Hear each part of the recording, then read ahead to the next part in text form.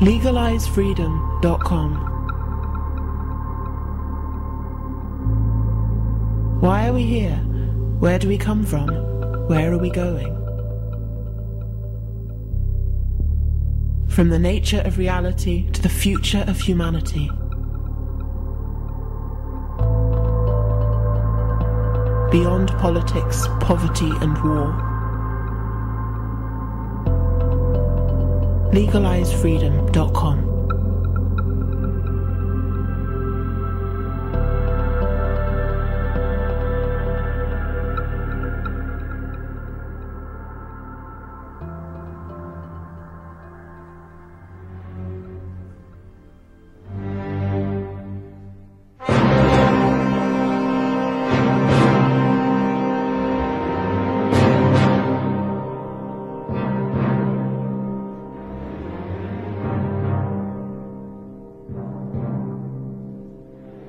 Mein Führer, um Sie stehen die Fahnen und Standarten dieses Nationalsozialismus.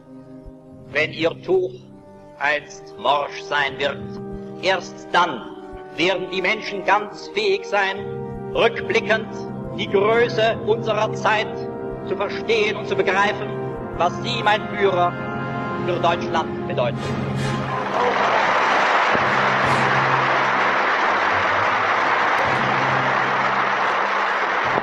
Sie sind Deutschland. Wenn Sie handeln, handelt die Nation. Wenn Sie richten, richtet das Volk.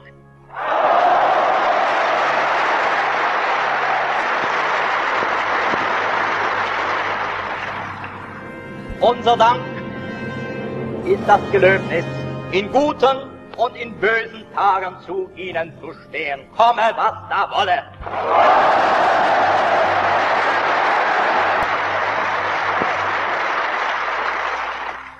Dank Ihrer Führung wird Deutschland sein Ziel erreichen, Heimat zu sein. Heimat zu sein für alle Deutschen der Welt.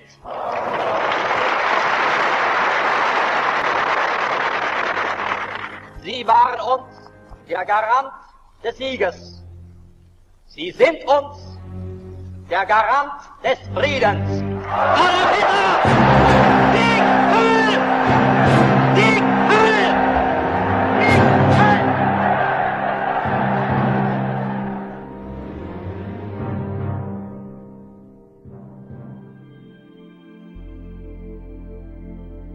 Greetings and welcome once again to LegalizeFreedom.com. I'm your host Greg Moffat, and today we present part 2 of our interview with Thomas Sheridan, in which we discuss his book Walpurgis Night, Volume 1, 1919 to 1933.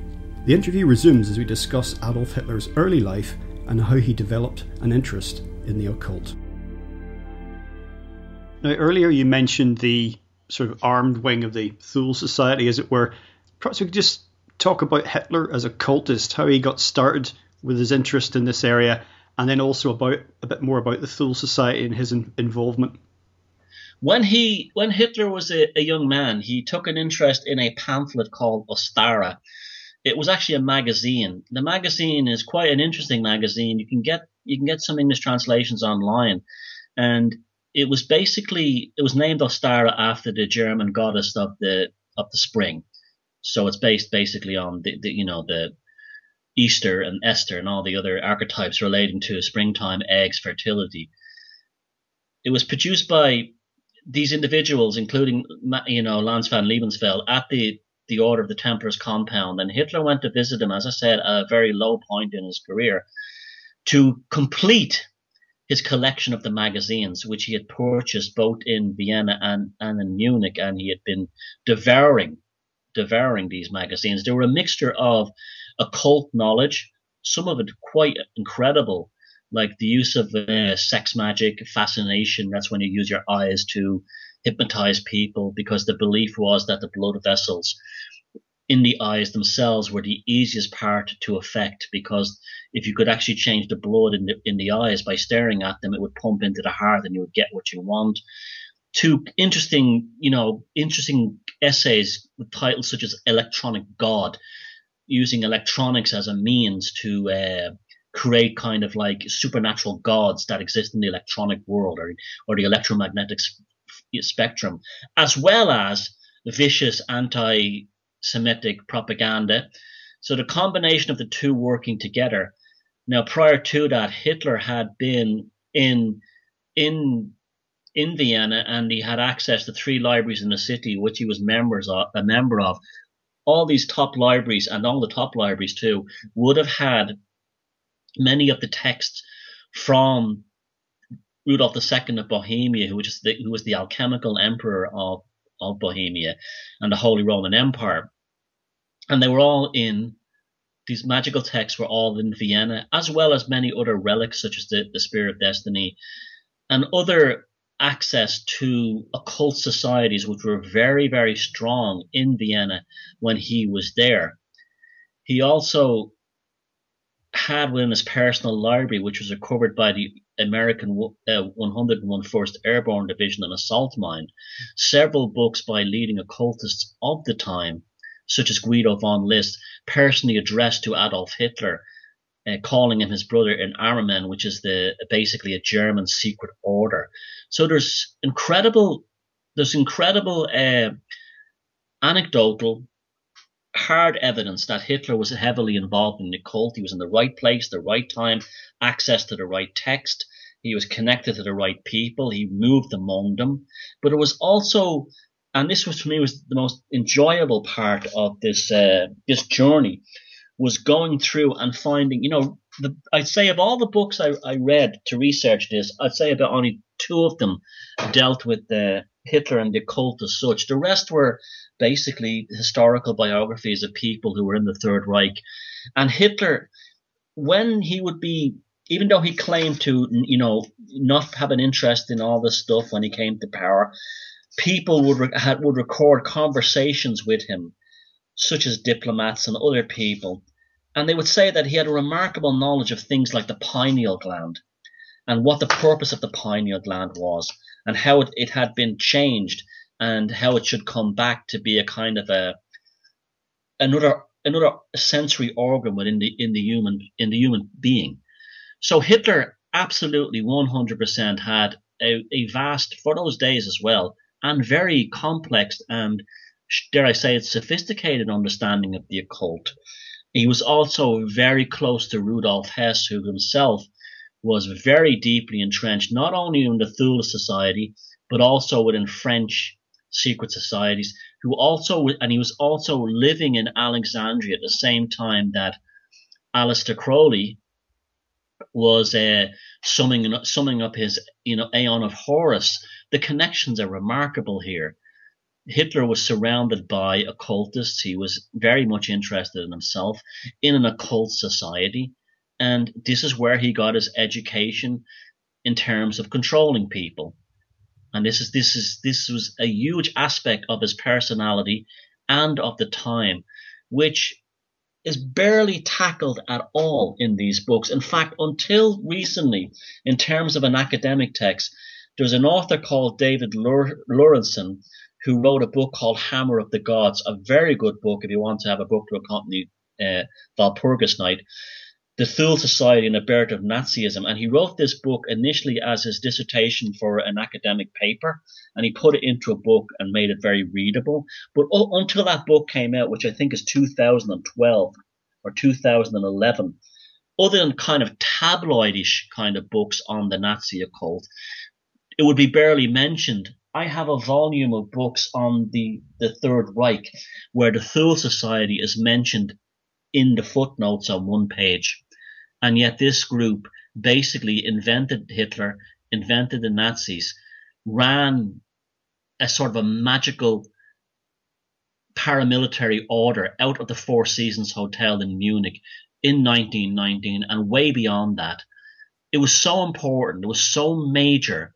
It would be like writing a history of the Reformation and not mentioning Martin Luther. That's how much historians did not want this stuff to get out. In fact, it was so much so that authors who wrote about Hitler in a magical sense after the war were actually getting death threats from the Israeli Jewish Sterngang Zionist group. They were told, if you write about Hitler, write about him in matter-of-fact terms. Do not make mention of his supernatural powers over people or his abilities to control the Germans. He was just a grubby dictator.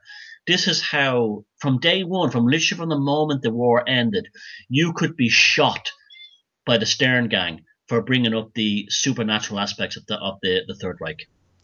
So there's obviously more to that suppression than just ideas of magic and the occult being out of step with the, technologically advanced and advancing late 20th century. It couldn't be seen that there was anything special or exceptional about some of the people at the top of that regime. Well, you have to understand that although we, in this kind of like post-Richard Dawkins era, we've been very much, had science removed from spirituality.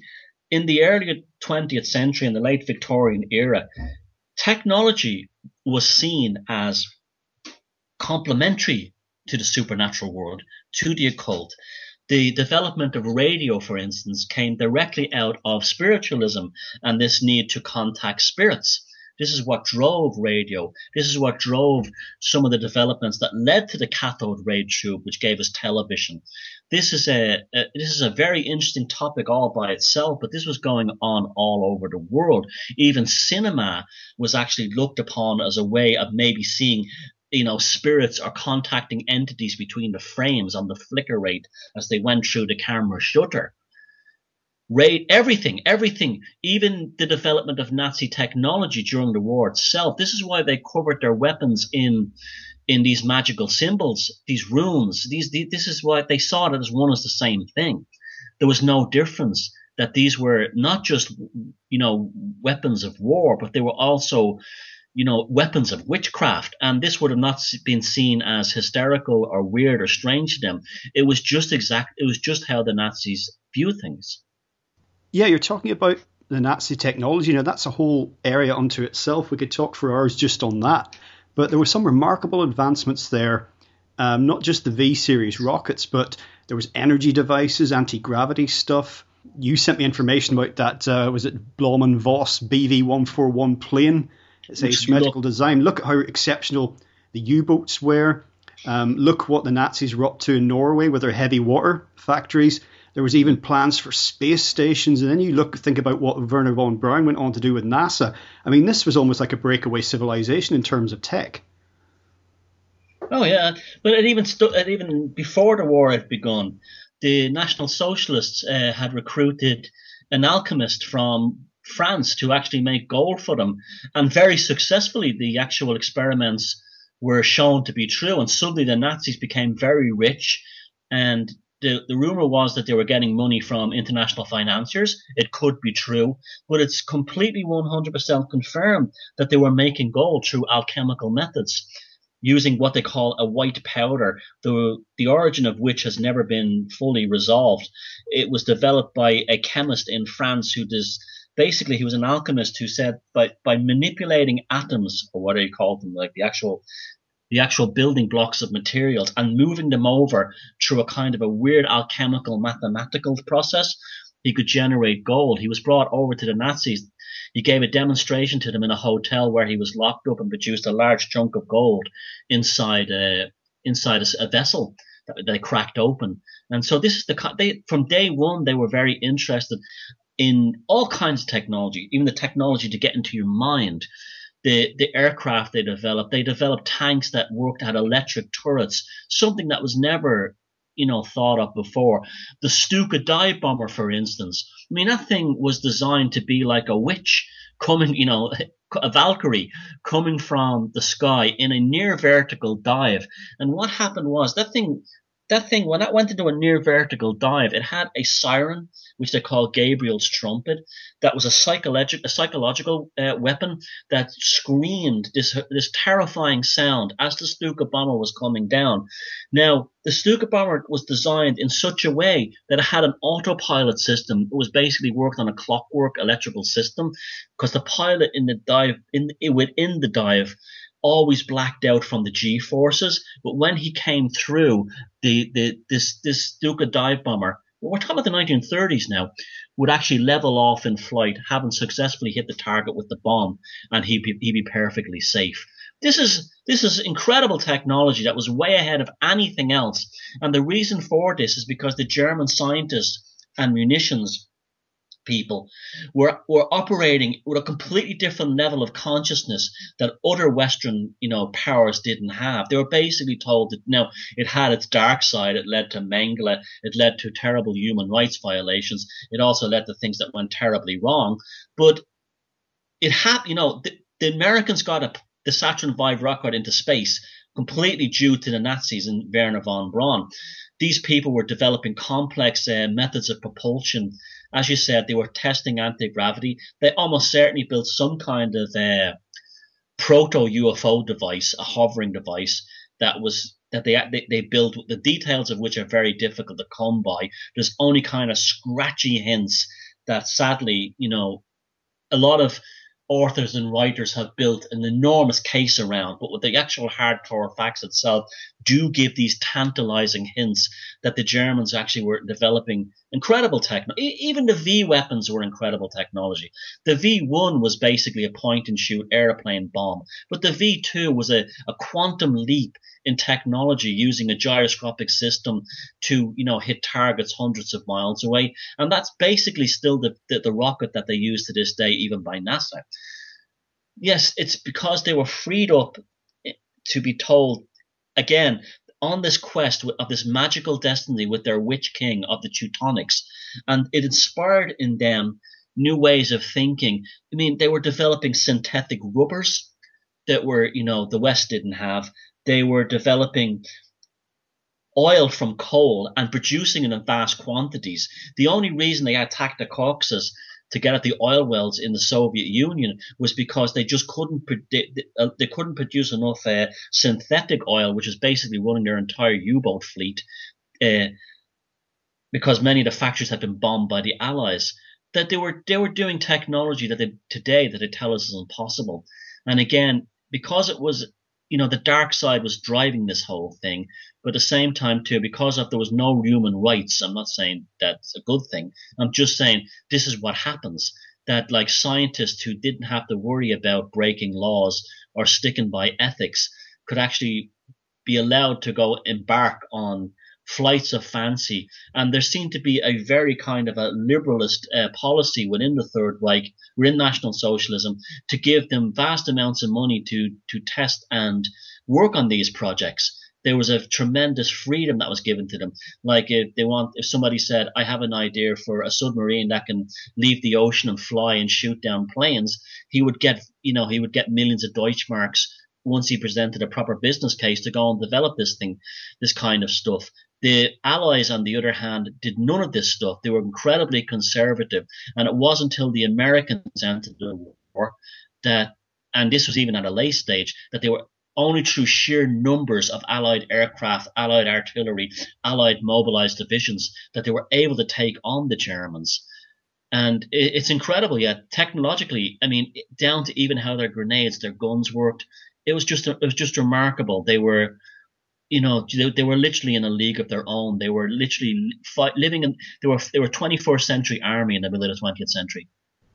Well, we know, of course, where if you listen to a Stuka siren, what that reminds us of, if we're talking about popular culture, it's the Imperial TIE fighters in Star Wars. We know George Lucas is not perhaps to the extent of someone like James Cameron, but, as a guy with inside information, shall we say, most of us are not privy to. And of course, that was the whole idea of the Imperial Empire in Star Wars. It was the Nazis, and we had it to a lesser extent for us provincial folks who remember. That's what the Daleks are in Doctor Who.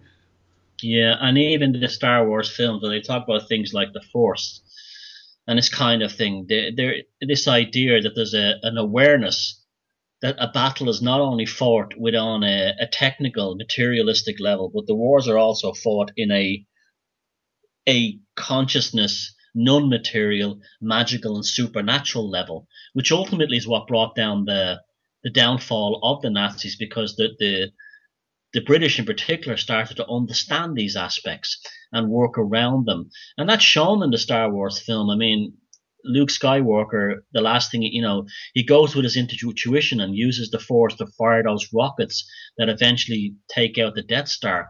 And that's George Lucas basically telling us that you could have all the technology, all the weaponry, all the military training, but there's a non-material aspect to the warrior that will create incredible things that will manifest for you or be destroyed for you. And all this came directly out of the Nazis. The Nazis encouraged this not only within groups like the SS and even the Wehrmacht, but even within things like the Reich labor force, who were armies of men and specifically chosen young men whose fathers had died in the First World War.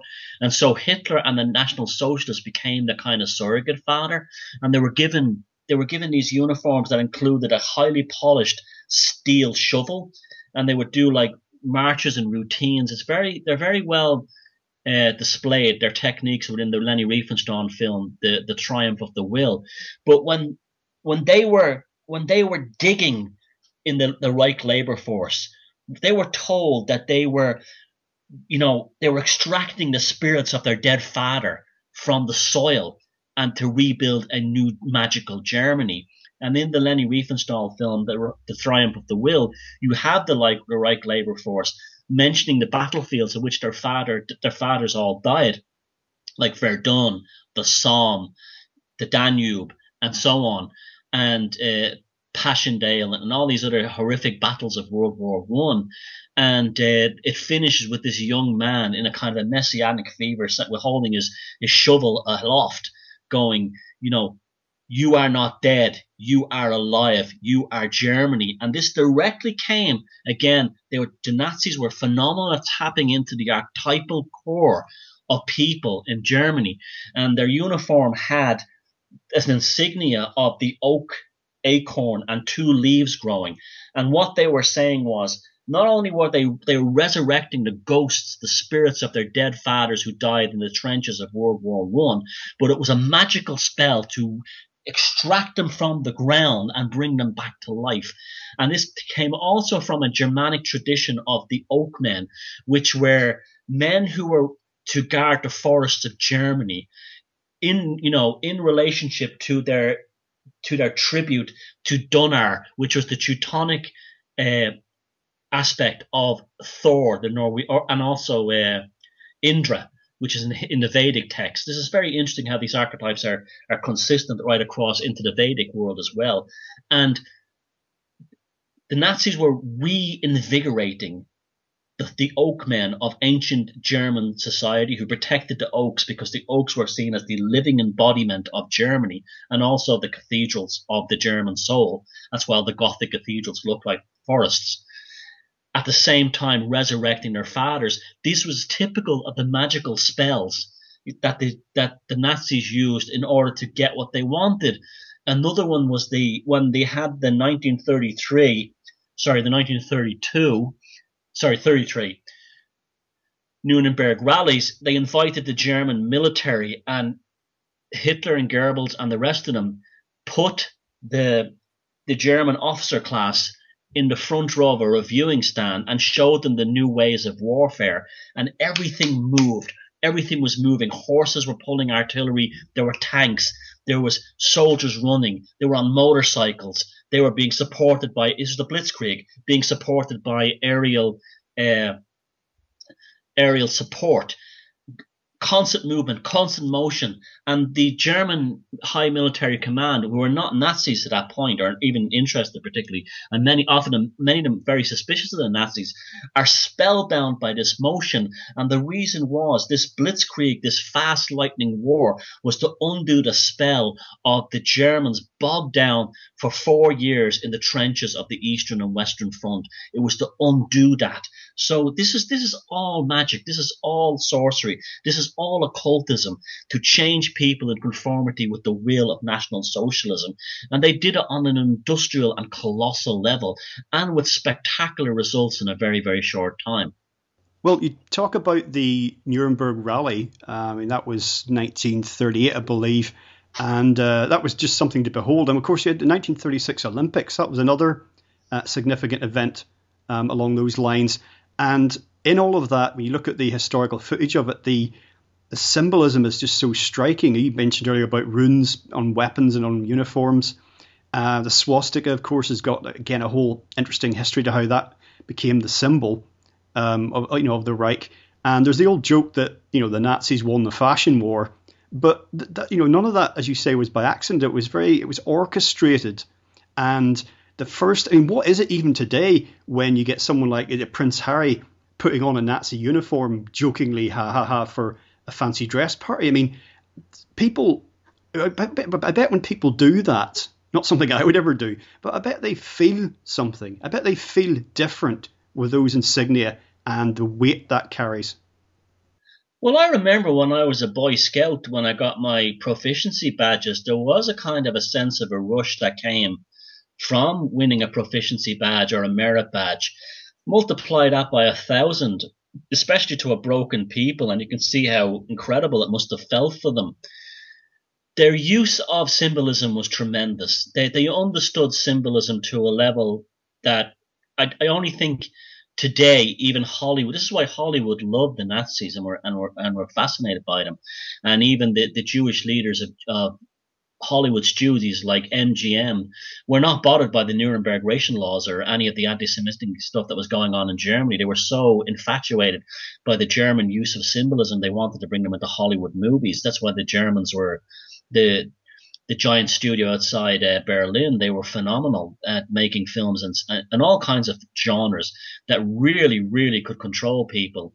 And Hollywood is deeply impressed by this. But like we hear Leni Riefenstahl, but she was just one of many who were doing this, mainly because she was the one who were most associated with the Third Reich. But if you watch the Triumph of the Will, it tells you everything you need to know. It begins with Hitler flying in a plane to the rallies. So he's arriving. This came out of a campaign that was run in 1932 called Hitler Over Germany, where while other politicians who were looking to win the elections were arriving late by train or driving by car, Hitler in a customized aircraft could fly in and land in a field in anywhere from Bavaria to Saxony up to Prussia and meet with people in rural areas.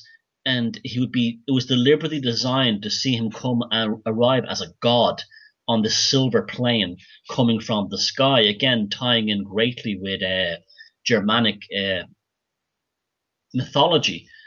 And so, he would be in a small town in, Saxony, and he would meet the people, give it an amazing speech and be gone while the other candidates for the other parties were still arriving by train or by car. He was the master of public relations. Well, the people around them were the masters of public, but not just Goebbels. There was lots of people. He had lots of these people around him who understood this stuff. And that starts off the Triumph of the Will. It flies in through the clouds, and then you see the beautiful city of Nuremberg appearing below. And there's a very significant shot where it begins, where it shows a cathedral spire in the city center. And then the camera moves slowly from the city's church spire and all the spires of the city and away from them and down towards the banners and flags of National Socialism. It's symbolically saying to the people who are watching it, this was your old God, the Christian God. Here are your new gods. And then what you have for the next 80 minutes or so is something that even today is an amazing thing to behold. It's almost like a musical meets political rally. Even the part during the Congress where they're having the names of the ministers announced, it's hard to believe this is 1932 or 1933, or 34 when the film was released. The way the names fly out of the screen as Rudolf Hess announces them, and each member of the party and the cabinet give their little address for the year. And then it switches to what I was talking about earlier on, the Reich Labor Service, which is almost like a musical number they perform with their shovels. It shows the Hitler Youth. Again, it is very cult-like. They're no longer really their parents' sons anymore. They're now the sons of Adolf Hitler.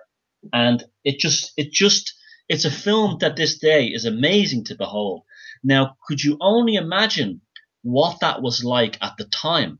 Now, we're talking about a Germany that not too long before that was in absolute ruins and humiliation. And some of the way the symbolism is done at these rallies is incredible.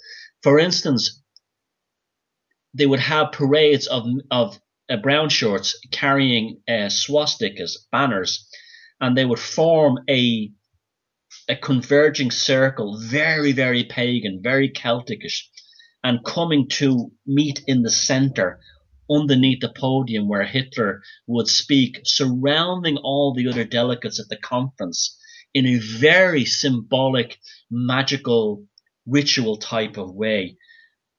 Hitler would not come out on time. He hired the best people from the top audio companies in Germany to develop tones and pitches that would be played at the rallies before he came along. You know, this is incredible stuff when you start thinking about it. We're talking about the 1930s. People would hear, well, you wouldn't hear the tone. It would be at below their hearing level, down around 40 hertz, 30 hertz. Maybe kids and teenagers might hear it. It would cause agitation. It would cause a sense of being, and they would get annoyed. Where is the Führer? Where is the Chancellor? Where is he? When is Hitler going to come? And then, right before he came on stage, he would pause and not talk. And in that moment, that between him pausing on the stage and saying nothing, these audio tones were switched off slowly. So a sense of relief came about in the crowd, that when Hitler stood up and walked towards the microphone, and they used the best sound systems of the time, the best lighting systems, you name it, it was top of the line technology. Again, keeping in what I was saying earlier on, that to the Nazis, technology and magic were the same thing. There was no conflict between both ideas being applicable in the same context, and the audience would just be launched into a state of euphoria. Now, he would use his theatrical training to do things like push back his hair, to hold his hands together and plead with the audience. It would be a crescendo. It would be a polemic saying that every problem that you have was caused by an enemy. It's not your fault. What happened in the war, it was a terrible punishment for a crime you never committed. It would build and it would build and it would build into this incredible finish where he would literally have the crowd so captivated and so spellbound. And again, everyone, even the people, that 200,000 people at these rallies, the sound systems are so good. They even invented delayed sound systems where you had a sort of an electronic relay that just to compensate for the distance of sound traveling. The speed of sound travels at 550 meters per second. So the people at the back, so they did not get an echo. The relay systems on the audio amplifiers in the towers would click on in accordance with the speed of sound. So the person at the back of the hall heard the audio with no echo, not the back of the hall, the back of the stadium, would hear the audio without the echo as clear as the person at the very front. By the time it was over, you would have 200,000 people completely and utterly under the control of this one man from Austria who was standing there on the stage using all this technology, using all this theatrics, and basically being like what they wanted, the Freya Christus who would deliver them to the promised land, the salvation of the German soul. You mentioning sound techniques, again, you cover in the book a rather interesting section to do with the music of Wagner and the staging of his operas. So you can trace what you're talking about, in part at least, back to then. That's directly where it came from. Hitler was quite a good artist. That's another myth that has to be undone, that Hitler was a shit artist. Hitler was a very competent artist. And he wanted to get a job in the Royal Opera in Vienna or any other city, doing, say, stage sets for Wagner. This is from a very early age because he understood the hypnotic power of the lighting. Even Nazi ministers were given their own theme tune. Just like in Wagner operas, Wagner developed the idea that when a certain character entered the stage, they had their own theme tune. Hollywood picked this up. Wagner was doing this back in the 1870s. Hitler then applied that to his own ministers. So if you had an event where, say, Goebbels walked in, he had his own Goebbels tune. This is incredible stuff. Hitler was fully aware that Wagner was a tremendous musician. And that's why Hitler said, there is no other predecessor to me. I'm totally, the protege of Wagner. Again, we're back to the whole thing of the art created the reality. Yeah, one other little aspect that interested me, and I know this is not a major part of it, but it is to do with the symbolism and the magical element of this, was the names that they gave to some of their machinery. And like, for example, the tanks, Tiger, Panther, Panzer, and it's all very thrusting and aggressive and to do with power. And this is just a little thought of my own. As a lifelong fan of German cars, with the exception of maybe Porsche, you don't get German cars with kind of racy, thrusting names anymore. Volkswagen tend to give their cars names, but BMW, Audi, those big global brands are just benchmark for quality. They're always given numbers. It's, it's 6 and 7 series and, A3 and A4, and it's very, very functional, very mundane. And I know from, I've been to Germany many times over the years, through various bits of work that I've done, and German people that I know, there's almost like a reticence to, because of what happened in the past, to go out there and just, say, we're having this, we're taking this, we're the best at this, we won the prize. I know they've just won the World Cup. But, there's always this kind of, this has lived on in German consciousness, the events of those years ever since. And I don't know if you sense any of that kind of reticence along the lines of kind of like, oh, yeah, we're good at this, but, don't blow it out of proportion. We're not trying to make any big claims here. Well, it's funny you mention that about the German cars being in numbers, because I actually think the reason they picked those weapons like Leopard and Panzer means armor, but Leopard and Tiger and all these other names, and even V might be interesting because it may allude to the Vril Society, which is actually a book called the Vrilia, the coming of the future super race or something like that was written in the 1870s, a science fiction novel that actually inspired the growth of nationalism, the idea that blood had a magical force, and there was this angelic race of beings that lived in the center of the earth, and when Aryan blood reached this kind of like almost like a state of perfection, this is why they're obsessed with blood, this Vrilia race would return to earth and give the Germans, the Aryans, superpowers. The Germans the Germans are a very interesting people. We have this functional idea, you mentioned the cars and the series and numbers and so on. But they also have a deep tradition. That's a very modern idea of the German, developed after Bismarck, and particularly the Prussian education model that created the kind of like stereotypical German we know today.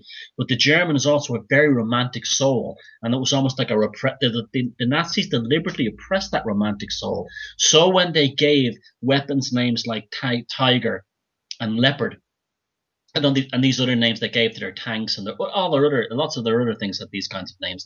And even the siren on the Stuka, they were invoking deep-rooted archetypes regarding sort of the folklore of Germany.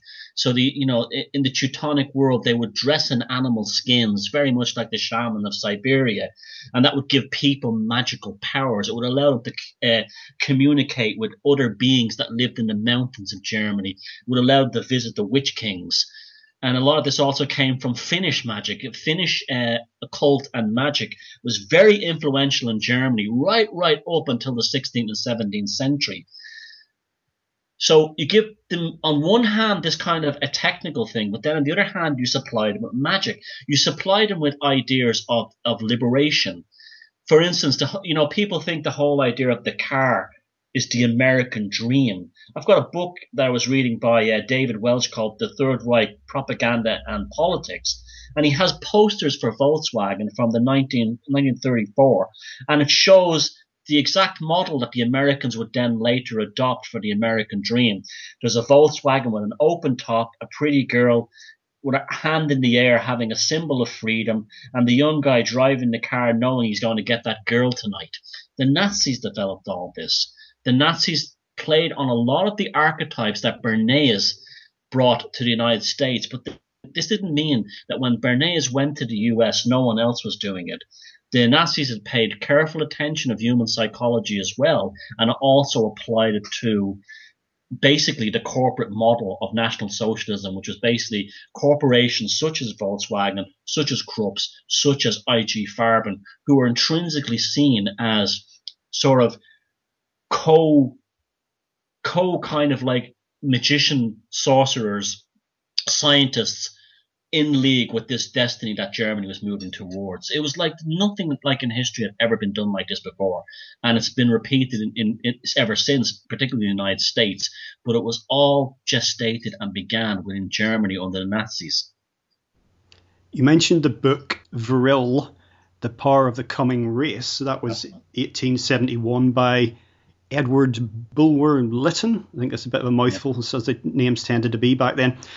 I've just picked up a copy of that. I've not read it yet, but I must admit, as soon as I looked at that you cited it, I just looked at Vril and my mind said virile. Yeah. And of course, that's an interesting story, how fantasy and reality overlapping. And I've sort of thumbed through the book, and it seems very simple, very simplistic, almost insubstantial. Maybe not in terms of ideas, but that some of the chapters are 1 page long, and yet it had this enormous. Captured a lot of people's imaginations back at that time, and you had all sorts of people, including Rudolf Steiner, for example, some of the theosophists. I'm actually quite a fan of some of Steiner's ideas, when it comes to permaculture and what have you, that they got captured by this idea that this race, proto-master race living inside the earth, could actually have some degree of reality to it. But of course, that also overlaps into the technology inside mountains, the subterranean installations that the Nazis were fans of. And V weapons were built inside mountains, that's playing on that archetype again. The book was so influential, the Vril book, that both Blavatsky and Steiner were convinced it was true. They said the book is so convincing, it cannot possibly be a fiction, that this has to be a real reality.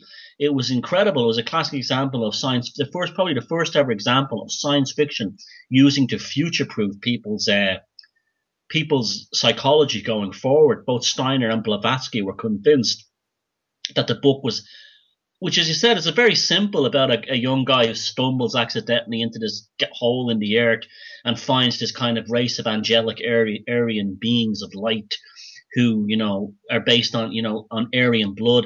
Very, very simple ideas, but yet it captivated people like Steiner, which is quite an intelligent, well-read man, to the level it did. It can only imagine the effect it had on people. It was a sensation, that book, at the time. It sold in millions of quantities and was read by vast numbers of people all across different stratas of society, not just in Germany. Well, Thomas, we're sort of gradually drawing to a close for today, but it's just a couple more little points I want to throw in. I almost didn't know where to put these earlier, but you mentioned Hitler's concern, shall we say, I won't say obsession, but concern with the moon and the power of that. Now, that's something that's endlessly fascinating for me in general. I've read all sorts of theories about the moon, how it got where it is, what it's made of, is it artificial, etc., etc., etc. And of course, it has a palpable effect that nobody will deny on the tides in the earth and therefore on our bodies. But what do you think, was it Hitler's idea about this, or his interest, was that stemmed by some materials that he read, perhaps in his occult studies? There's a book called The Psychopathic God by Adolf Hitler by Robert G.L. Waite, which is a very good psychological profile of Adolf Hitler based on all kinds of obscure statements and speeches that he made. Many of them had never been previously printed in many of the mainstream texts. And he was using these sort of like offbeat statements by Adolf Hitler to point out various things.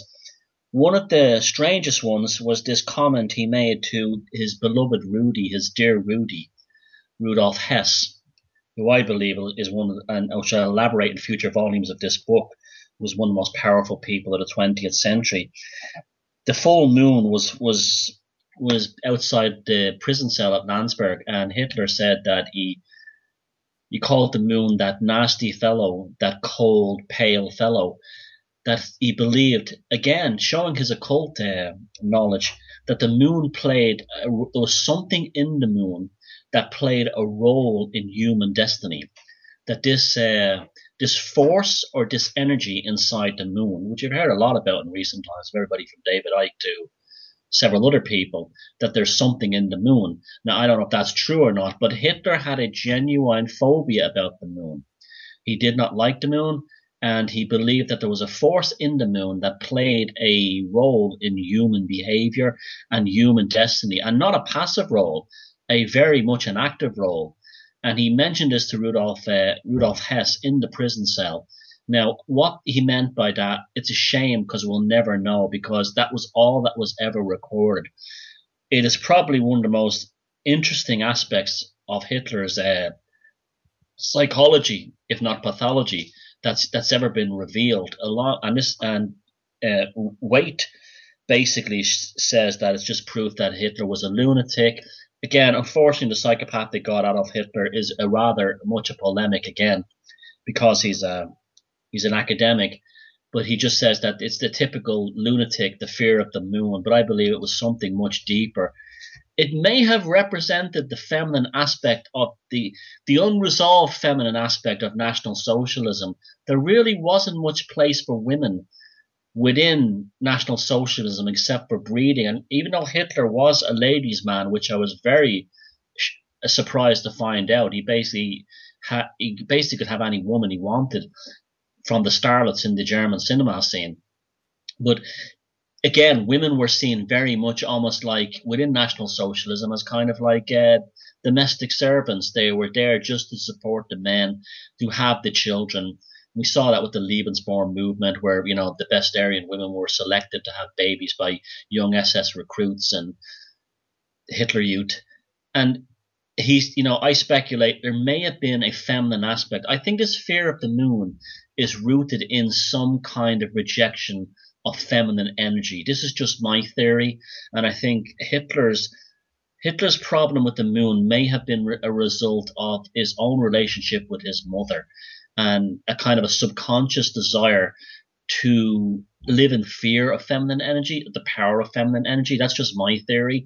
I think it's something that I wish we had more insight on, and it's definitely one of the most intriguing remarks that Adolf Hitler ever made, considering it was happening at the time Mein Kampf was being written, which was an enormous grimoire of basically, it's a magical treatise delivered towards the German subconscious.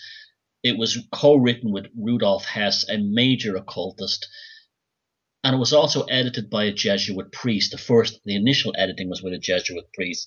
So what was going on in that prison, the close confinement of Hess and Hitler being in a cell together nearly 24 hours a day, basically planning the future of the world, and to an incredible degree delivering it, must have been infused with an incredible sense of the magic, the supernatural. And Hitler's comment about the moon, definitely points to that they were definitely involved in a very kind of a magical, supernatural atmosphere within the prison.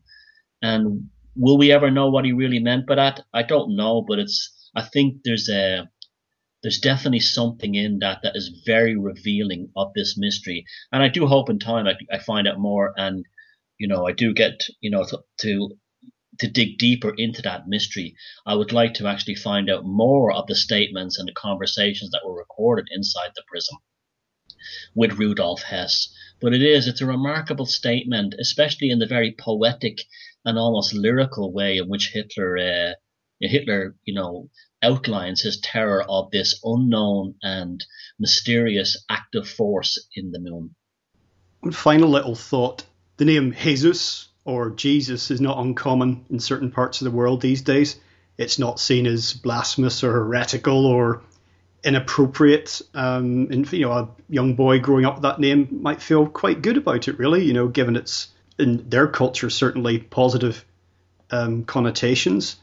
And the name Hitler has vanished, it seems, forever. I mean, are there Hitlers in the German phone book? I don't know. I don't think so.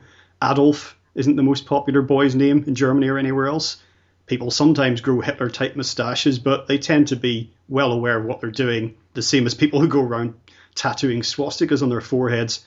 It's just interesting how, given we talk so much about magical connotations and about the power of names and archetypes, that what that means for something as mundane as somebody's Christian name, pardon the use of the word Christian, or surname, and yet there was something there that meant that having the surname Hitler after 1945 was going to raise some eyebrows.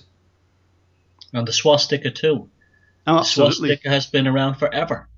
I have a picture of carved swastikas on the wall of a Jewish synagogue from the 1st century in Palestine.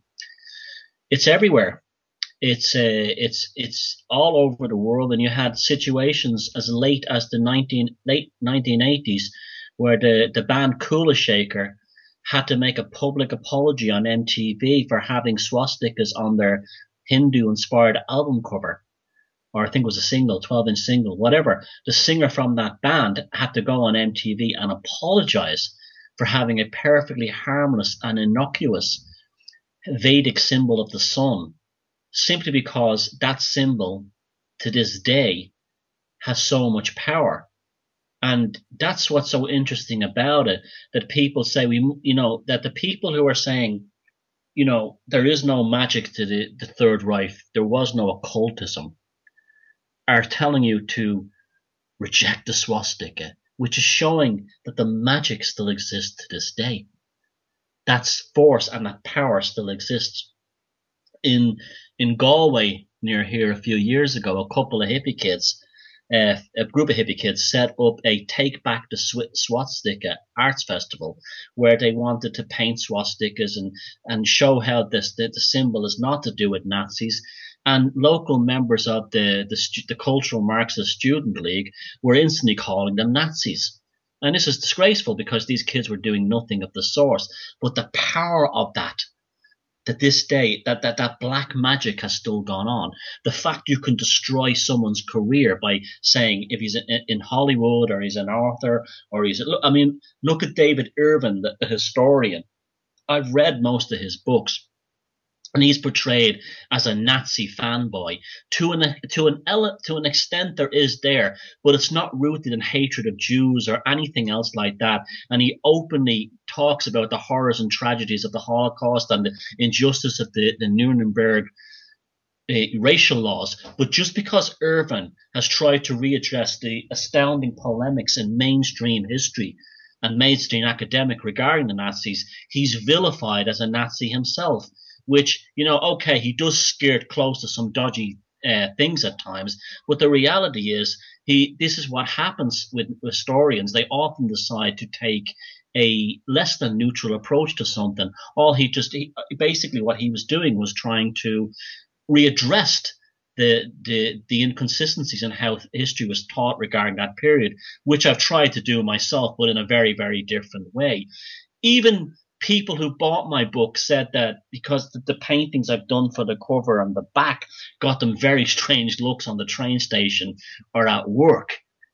To this day, that magic works. And if you don't believe that the Nazis were a supernatural empire and the Third Reich was built on sorcery, then you're not paying enough attention, because the Häxan, the magic and the power still exists to this day, and that's why we have a fear of the swastika, and that's why people won't name their children Adolf.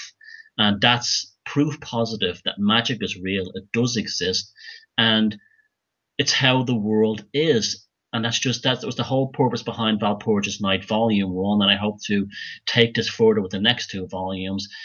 And I was really revealing to myself was, although I was writing the supernatural history of the Third Reich in the context of a psychological, psychosocial examination of the subject, what I really discovered was that I was writing the history of the world today, because it's still going on, particularly among the American leadership, from the Bushes with their Skull and Bones Society, and all these other kind of things like Bohemian Grove and all these other bizarre manifestation of the psychopathic control grid that we have today, that the sorcery and the magic still goes on.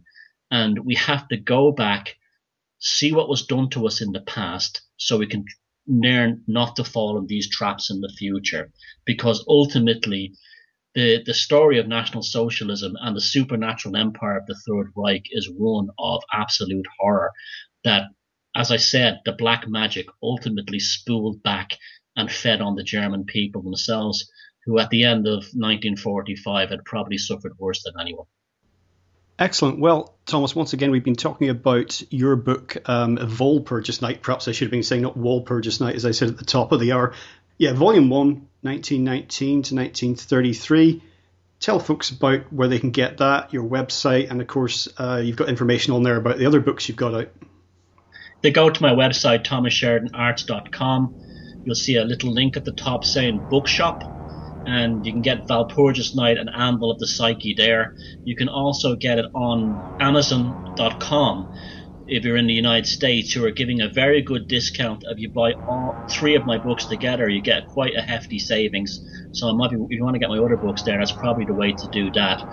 But the best link for it right now is the direct one from the website, thomassheridanarts.com. And people are like getting it in a few days all over the world. So the distribution is I'm delighted with it. It's how it's been working out. So that's Walpurgis Night Volume 1. And if you wanted to check out my other book, The Anvil of the Psyche, that kind of is a good addendum to it, because it kind of brings the story up to date in terms of culture. Excellent. Well, Thomas, thank you so much for spending time with us again on legalizefreedom.com. Thank you very much, Greg, and thanks again for letting me be your 100th guest. I feel very honoured. Thank you. You're welcome. Well, folks, that's it for another week. As ever, thank you so much for listening.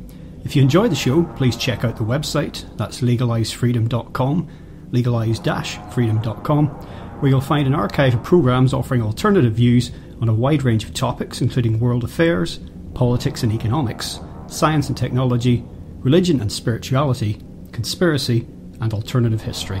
You can also browse and buy a range of books and DVDs from our guests, and if you're feeling generous, make a donation to help keep the site up and running. Until next time, I'm Greg Moffat, and you've been listening to legalizefreedom.com.